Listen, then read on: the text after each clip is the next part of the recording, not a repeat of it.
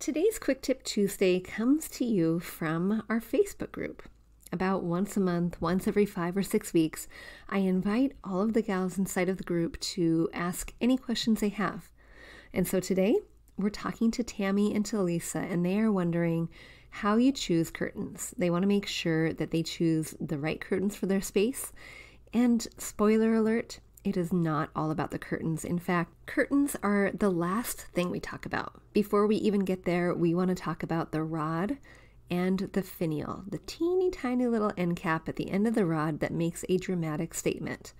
Because honestly, it acts like a piece of jewelry. And so we talk about all of that, and I'm connecting a couple YouTube videos, resources that I created a year or so ago so that you can have that access to in case you need a visual. These have visuals for you, so I will connect those in the show notes. And if you're at a spot where you are wanting to pick out curtains for your space and you're just not entirely sure, I encourage you to book a call. Sometimes having a designer in your pocket, a designer to talk to, someone to run something by, to ask that question, to get that second opinion that is not the person you're sharing your space with, sometimes that is more valuable than you will realize. All right, if that would be helpful for you, go to figandfarmathome.com/book a call, and you can just book right there. All right, you're going to hear part 2 of this Ask a Designer. You're going to hear that next week when we talk about how to pick the right chandelier for your space. Enjoy today's show. It's Quick Tip Tuesday. You have questions, I have answers, and I am so glad to be answering them for you today. If you have a question that you want answered on the show, pop into my DMs on Instagram at figandfarm. Send me an email at figandfarmathome@gmail.com or join the Facebook group and ask there. bit.ly/design101 group. Let's hop to it. Let's answer your question. And if you find value in this, I'm sure someone else will too. So make sure you share with a friend. All right, you guys, happy Friday. I hope you are all gearing up for a wonderful long weekend. And if you are about to do any home projects, yay, there are sales to be had. Make sure you check those out. I didn't do any roundups so that you would know where to go, but I know that there are because Memorial Day is a great time to buy the sale items. So if you are Tammie or Lisa or Aaron, who have asked these questions specifically about curtains and chandeliers, check this weekend because there are sales. I was looking for a client for chandeliers just last night, and you could save hundreds of dollars. So now's the time. And I do want to see what you choose. So let me know. Okay, we're going to get to Tammie's question. And she says, is there a general rule of thumb when hanging curtains? I know they shouldn't brush the floor, but how far away from the window width-wise should they drape? And Talisa is wondering the same thing because she's about to buy curtains too. So there's a lot of information here, girls. It is so much more nuanced than just go to Target or Walmart or Home Goods and find the curtain. In fact, before you do that, I want you to stop and don't do that. Here's why. The cautionary tale here is that most curtains, when you buy them over the rack at a big box store, they are going to be too short. And one of the most common design faux pas that you see is when you have a curtain that hangs just below the bottom of the window. Sometimes you can get away with it if you have a radiator that's right there, but even then it might be better to just get a bamboo shade rather than a curtain. So that's your cautionary tale. Don't buy it over the counter. Don't buy it at a big box store unless they have higher sizes. You are generally going to need a longer length. Even if you have standard 8-foot ceilings, an 84-inch curtain, which is generally what's sold, I want to keep saying over the counter, but you know what I mean. At Target, off the shelf is what I'm saying. At Target, at Walmart, at Home Goods, those off the shelf items are 84 inches, and that is not long enough to help you get the right curtain length for a standard 8-foot ceiling. So how do you do it? There's so much information. Now, before you go buy the curtain, stop there too. You know, you're not going to go to the box store. But I want you to think about the rod. The rod is actually critical to think about before you buy the curtain, because we need to know where to hang it before we choose the correct length. So here's what to think about for the rod. If you have, generally speaking, if you have a standard 8-foot high ceiling and your window goes up to 7 feet, that's going to give you about 12 inches between the edge of the window and the ceiling height. Sometimes if you hang, I like to just split the difference, honestly. I like to just put the rod right in the middle, or thereabouts. Hanging it directly at the top of the window ledge, that's too low. Hanging it completely at the height of the ceiling, sometimes that feels a little bit wonky to me. So do look at that and play with that. And you can do it before you screw any of those screws into the wall. So have hubby and your kiddo hold those for you so that you can see, does that look quite right? Does that look quite right? But generally, I always start with splitting the difference. If I'm going to go either way, I will go up rather than down. So keep that in mind. The other thing I want you to think about too is when it is time to hang your curtain rod, I want you to think about the height of the window. Think about that. And I want you to think about the corner edges. So from that corner edge, I want you to measure 6 inches out and 6 inches high. And where those two lines intersect, that is the starting point. Now you can do that anywhere from 6 inches out and 6 inches up to 12 inches out and 12 inches up.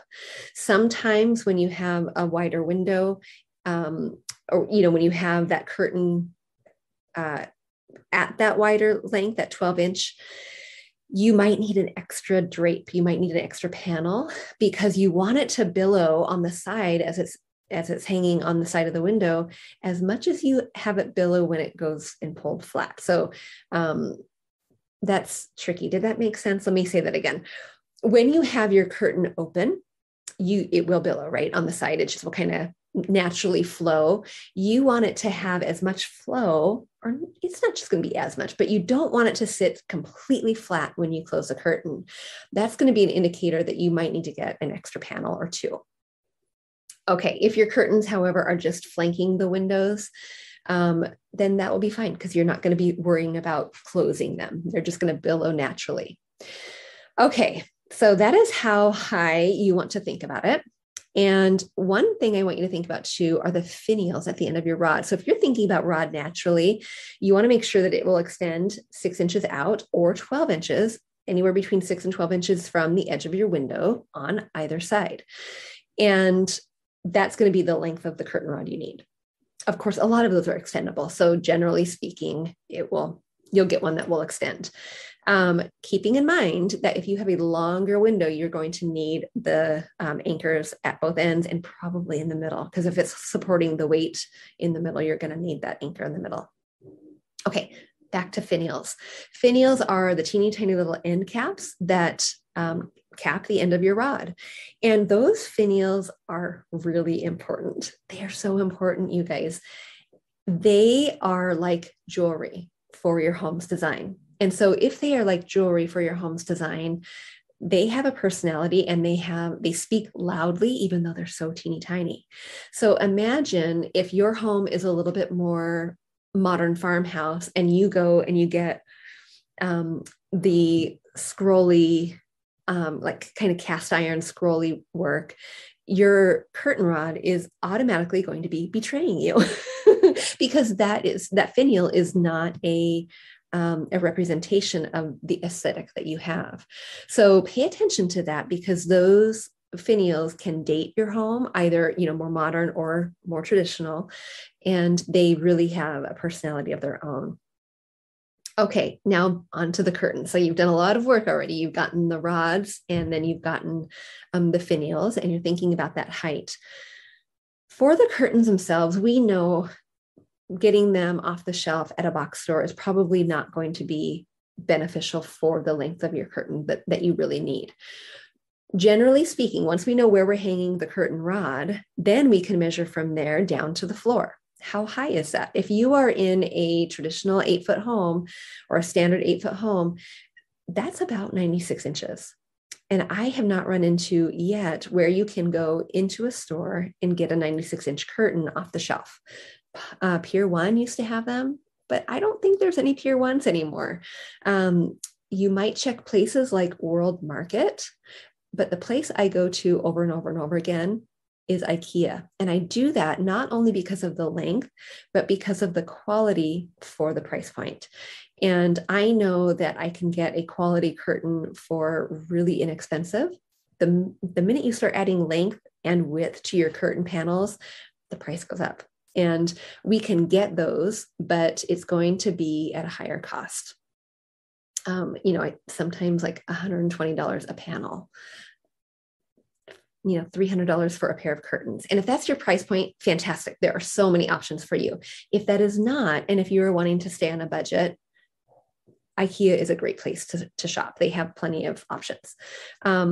Okay, let's talk about this for just a second, because if you do find yourself and you're looking at this and you're thinking, I'm not going to be purchasing curtains. That's not, in the plan right now, but oh gosh, I had the short ones. What can I do to remediate them? A couple things that you can do. You can add an extra piece of fabric at the bottom. You can make it look like it is color blocked. And that can be a really fun, easy way to make your curtain length fit for you. Of course, that requires sewing. So if you know how to sew, yay, welcome to the club. I'm so glad you do. Sew that on, or ask a friend. Maybe your mom knows how, and maybe she'd love to help you with that. Sometimes you're just missing an inch or two. And one thing that you can do is you can take your curtain off of the rod. Maybe it's draped through the back, and you can instead have the little circle clips, and that can extend the length even by a couple inches. So that's a good kind of cheat way to do it.